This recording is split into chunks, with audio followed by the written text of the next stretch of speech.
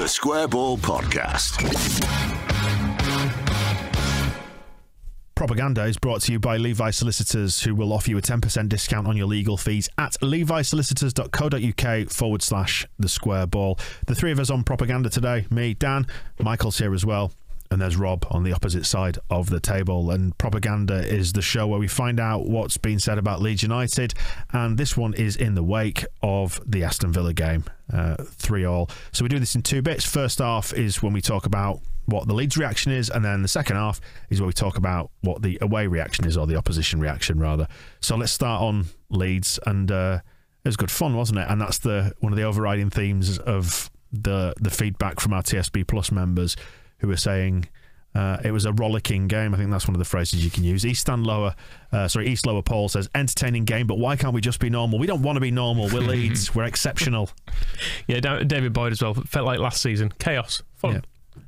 Yeah, we did recapture some of that spirit. I mean, Phil was saying, we did the Phil Hay show just before this, saying that if we could have more games like that are fun. And I said, what, like last season? And he said, yeah. That's the thing coming into the Premier League. You don't want to come up here and be like just a team that sits in the mid-table and does nothing, and it just looks pretty soulless and boring. And as much as we were joking earlier on in the season about how this is going to kill us all, it is fun, and I'd rather it be this way than the alternative. Yeah, I'm saying football is meant to be fun and entertaining, which I think is often missing, isn't it? When you watch, we keep picking when you watch Wolves or Burnley versus Watford. Yeah, well, it's such a preservationist league, is the Premier League, isn't it? Because you've got the teams at the top who are kind of running away with it all the time now, the main four or whatever, five, and then you got everybody else who's just either trying to get into that dreadful Europa Conference League or just stay in the division, really. So as a result, everyone's kind of playing the old low block or whatever it's called, where they sit deep in two banks of four on the edge of the area, or even a 4 and a 5, and it's boring, isn't it? We're not boring, we're great.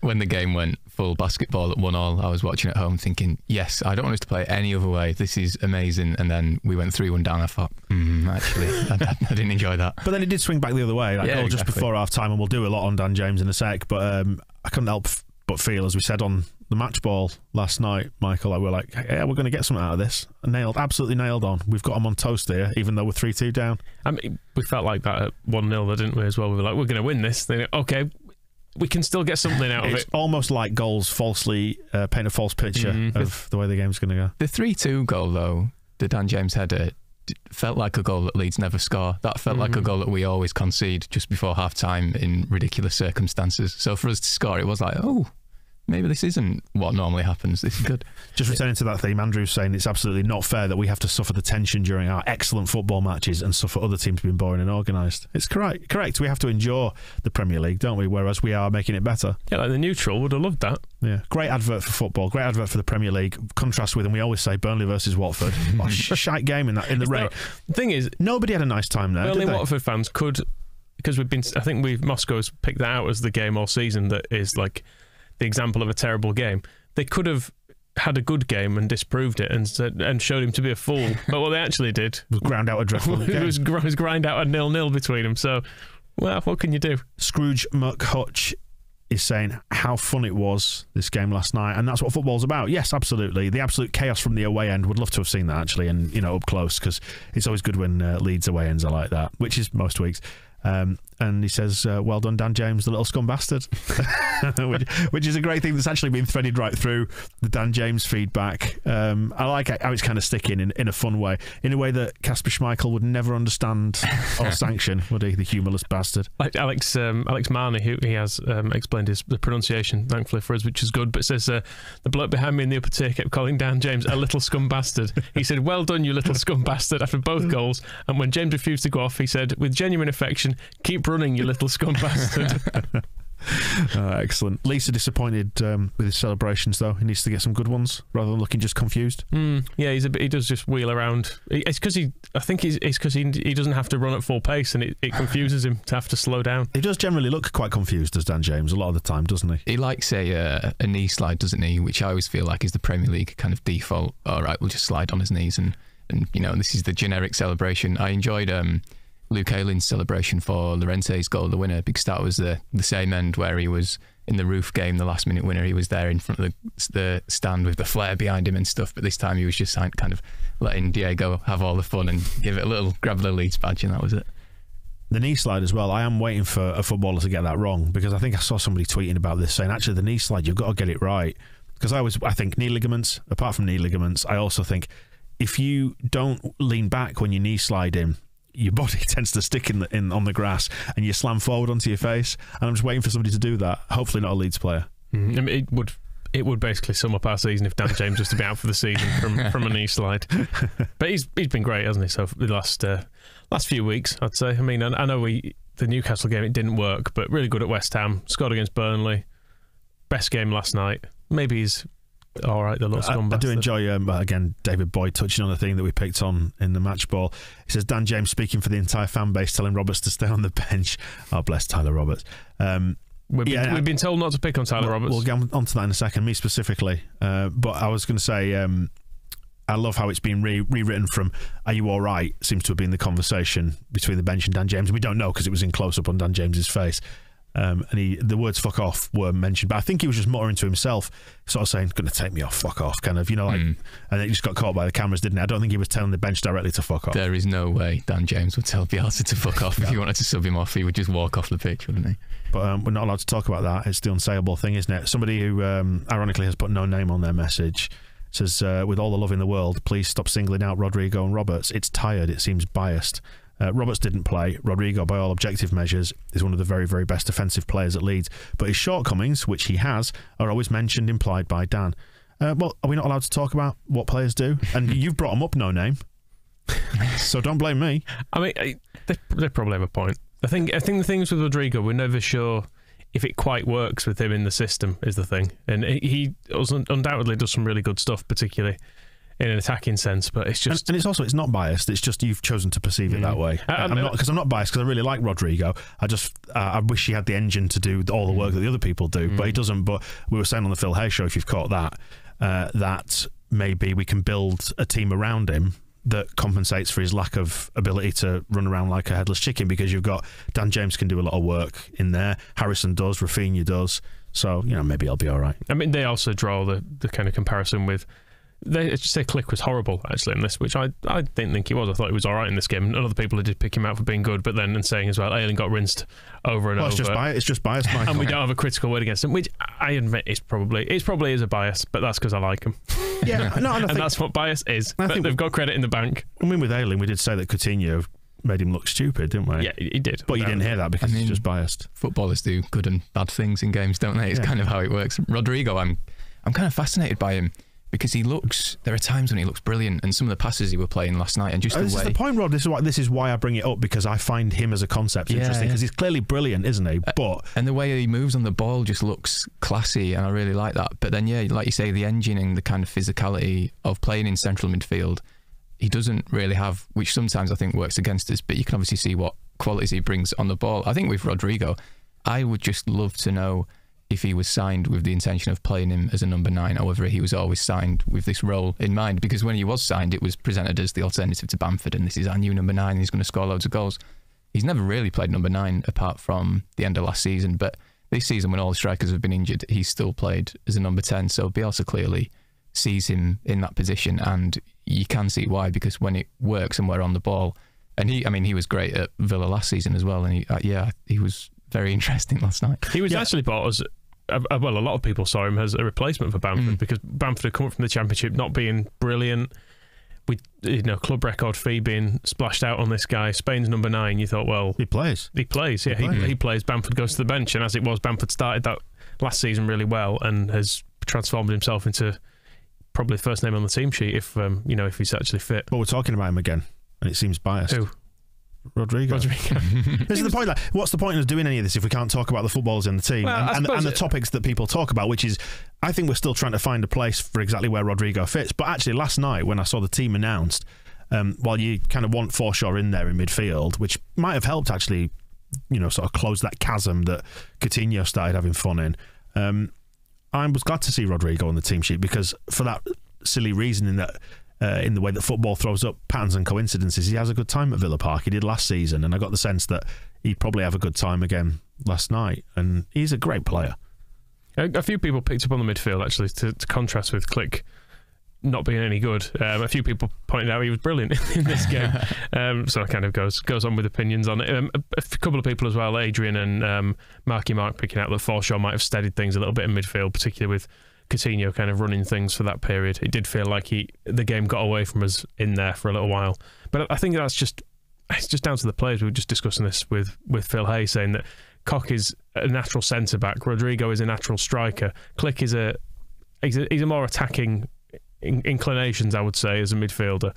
So you end up with a little bit of a void sometimes in the middle of a... Yeah, you got one specialist midfielder out of three. Yeah, and him, like Click, I think naturally would be playing as a more attacking player, and he's asked to do some slightly more defensive work with Rodrigo there. So yeah, I thought the midfield in an attacking sense was great yesterday. I think Click had a couple of slightly weak shots that came to him on his left foot, and he didn't quite get a proper swing at him, did he? It felt a bit last night. So I didn't think Click was great last night. I didn't think he was brilliant, but I didn't think he was terrible, sorry. But yeah, it felt like both the good things and the bad things of our midfield last night were kind of as a consequence of how we play. So that's exactly what I was going to say. We had Rodrigo and Click going forward, and I think the one big difference from the Newcastle game, which you saw with Dan James's first goal, was Click and Rodrigo both running beyond him, which gave him loads of space on the edge of the box. It took their centre halves away and gave James space. But then when we are playing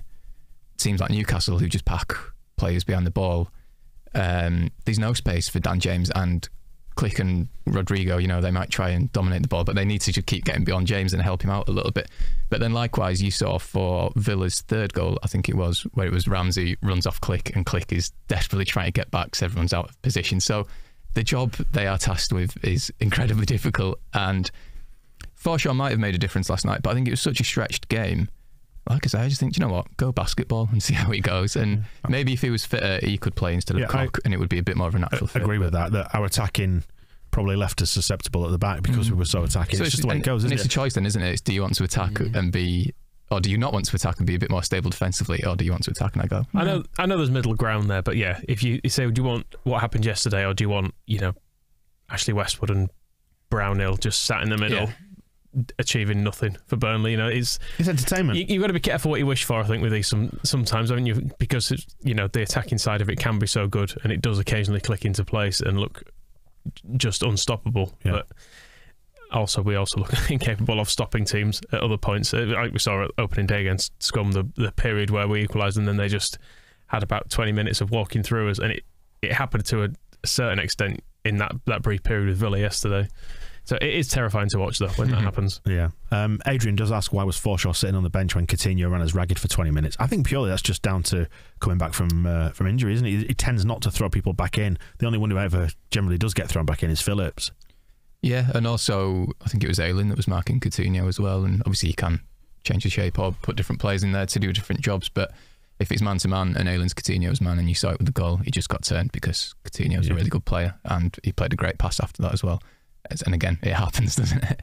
Yeah, absolutely does. And yeah, Ayling is an interesting case in that you feel like he's probably hit his limit now, given his age and the journey that he's been on.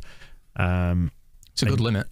And yeah, I was going to say, you see it up against Coutinho and you go, oh, God, he's absolutely had him on toast there. But then you remember he's not marking Coutinho every week, is he? And he's done a perfectly serviceable job against a number of very good Premier League-wide players. Coutinho is a player as well who, at his best, can do that to the very best defenders in the world. 140 million, wasn't it, or something? So yeah, it's a long way from Yeovil, isn't it, for League? So we should probably not be too harsh on him, I suppose. And it was Ayling who, when we looked a bit stuck passing the ball around at the back, who just nutmegged an attacker and carried the ball to the opposite end of the pitch. And we all went, bloody hell, Luke! but it was brilliant, and it was it relieved pressure massively. So yeah, he got skinned by Coutinho. It'll happen. And Rafinha's had his off night, as we noted on the match ball last night. And a number of people have picked this out. Yeah, and as Benny looks, I think this must be tongue in cheek. Rafinha was terrible, and we still got 3. Take the money and run. Now that is a dangerous position to adopt, isn't it? Let's get the contract signed first. Martin, with a more sensible football point as well, suggesting that they might have, given doubled up on him, given Rafinha more attention, which does then create space elsewhere if you do that. I don't know if that was actually true, but I'm willing to say it. It was interesting after... I think it's a theory that fits the evidence and our bias, so yes. After the Newcastle game, Bielsa was kind of saying, Rafinha's our most unbalancing player, and I'm not sure why he wasn't the one unbalancing them, and it was all coming down the Harrison side. But I guess that would back up that theory that if they were all concentrating on Rafinha, there is more space for Harrison and Dan James and people like that. Good, I'm glad we've solved that. Rafinha, you're free to go. Go where? No, go anyway. I mean, okay. You're free to leave the station from your interrogation. Okay. I mean, it was a police arrest metaphor. Okay. Not that he's committed any crimes whatsoever that I'm aware of. No. The starting 11 was picked out by a couple of people. This is a Bielsa problem, and it's one that I'm glad I don't have to deal with, to be perfectly honest, because we go back to where do you put Rodrigo exactly, and who do you play again up alongside him? Sorry, do you want somebody who's a bit more midfield minded or attack minded, and all the rest of it? And this is what a squad is all about, isn't it? The starting 11 was so predictable, really, wasn't it? I think we were like, I feel like Gellert probably needs to go up front, but then it came around and you saw it and you went, of course he's not changing it.